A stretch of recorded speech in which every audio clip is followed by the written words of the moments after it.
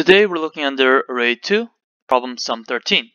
The problem says, return the sum of the numbers in the array, returning 0 for an empty array, except the number 13 is very unlucky, so it does not count, and numbers that come immediately after the 13 also does not count.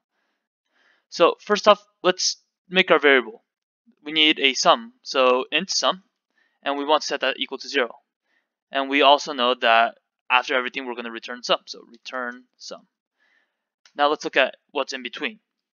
We know that we want to loop through the entire array while adding every single number except for 13 and the number that follows. So we're going to make a for loop, int I equals 0, I is less than nums.length, I++. And now this is where it gets a bit difficult. We know that we need to look out for 13. So let's say if nums I equals 13, what should happen? We're not supposed to count this number and the next number. So we're going to force our counter to go to the next index number. So I++.